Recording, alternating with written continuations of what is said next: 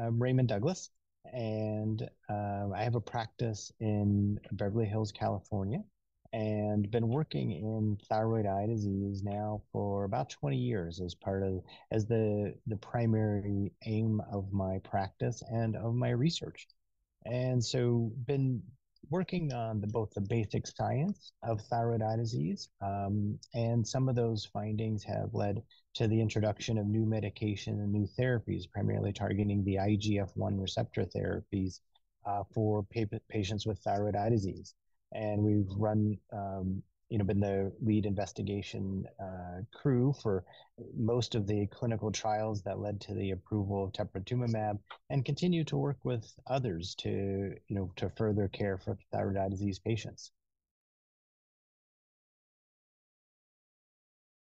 One of the real problems with thyroid eye disease is that it's so diverse, so heterogeneous amongst patients.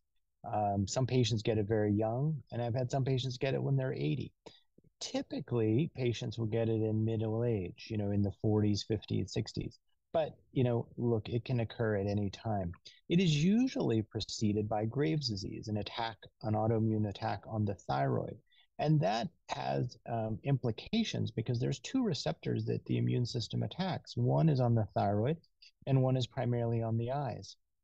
And when the immune system attacks the eyes, it causes inflammation and tissue expansion.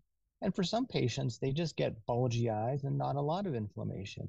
And in other patients, they get tons of inflammation and maybe not as much bulging, or they can get double vision. So, really, anything that causes tissue expansion, bulging, inflammation around the eyes with Graves' disease has to really be thought of and investigated for thyroid eye disease.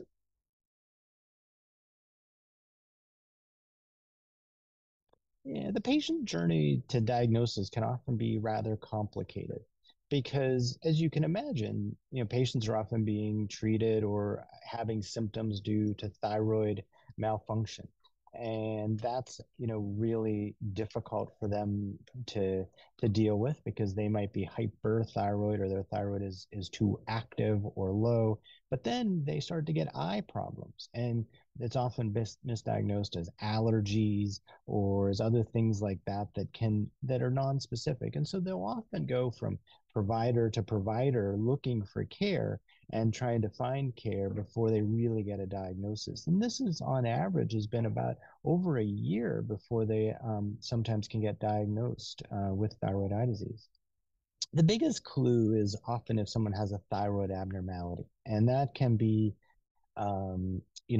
both Graves' disease or Hashimoto's, and then add in any kind of eye difficulty, whether that be, redness that doesn't go away, bulging, or a little bit of a stare, something like that. That combination is a big tip off. But it's very common for patients to say, my eyes look different. I have this stare. I have this chronic inflammation. And so that really of itself is a huge tip off that, hey, maybe this isn't allergy. It's been around for a month. It's not going away. Then you really have to dive a little bit deeper. And you can dive a little bit deeper just by doing some thyroid testing, and some other, a little bit of a history of patients, and really kind of get to that diagnosis fairly quickly.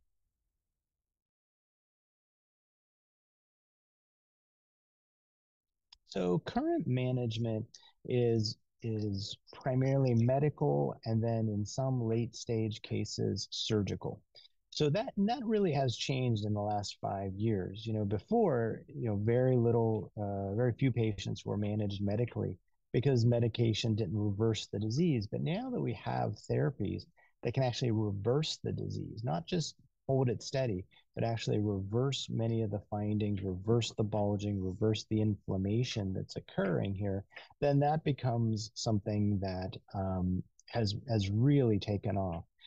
Still, there are patients that elect for surgery, and surgery is certainly, very reasonable, and that's indicated to try just to overcome some of the appearance issues, if there's any impingement on the optic nerve, things like that, to make more room behind the eye. It doesn't reverse the disease; it just kind of helps with the symptoms.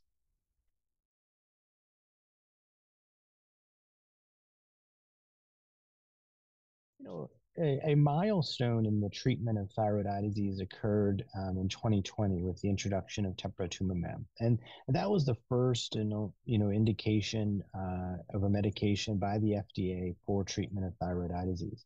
And now there is a whole host of medications that in the next few years will either work on the IGF-1 receptor or other receptors associated in this disease pathogenesis.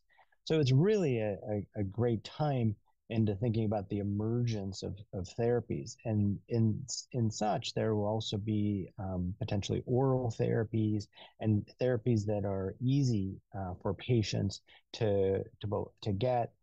And if they have a reactivation, also easy for any kind of future treatments for them. It's very exciting. The immune system attacks the IGF-1 receptor. And teprotumumab was innovative in that it blocks that receptor and blocks the activation. So it kind of turns down the thermostat of these cells. Sling Therapeutics is now coming out with a molecule that's an oral therapy, and it's a small molecule. So instead of having to get an IV, you could actually take this as a pill. And it's a small molecule that does exactly the same thing, and it's targeted to this receptor to stop its activation. And so it's very exciting that, there will be options for patients, hopefully in the relatively near future. So the FDA was very clear in telling us how trials should be conducted and moved forward for treatment of thyroid eye disease.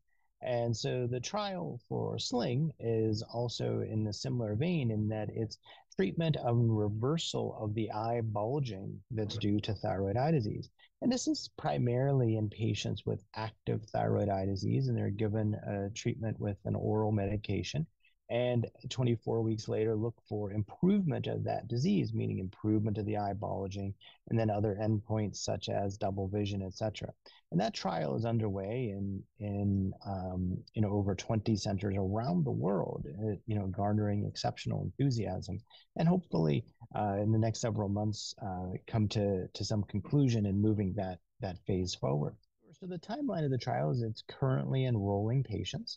And with trials, it's always, a matter of when enough patients are enrolled to meet the enrollment criteria. And hopefully that, will happen in the next few months. But, so there is opportunity for patients still to enroll in these local centers for this trial. And this will be the first of two trials that are needed by the FDA.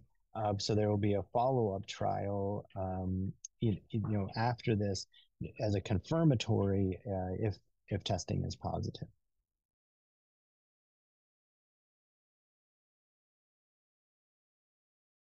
Well, I think the biggest thing for patients is that they have to understand that a lot of patients feel guilty about seeking treatment, feel that it's just a cosmetic disease, and it's really not. It impacts so many aspects of daily life. Patients just 80% of patients are less willing to go outside, go do things, go out, even enjoy a sunny day because their eyes hurt or they feel self-conscious. So the first thing is overcoming the stigma or the guilt of seeking treatment. And in the past we didn't have any treatments. So, but now there are really innovative treatments coming along that have very low side effects. And so it's really a time for patients to bring this to the attention of their physicians and let them know that they'd at least like to explore or hear more about these treatment options.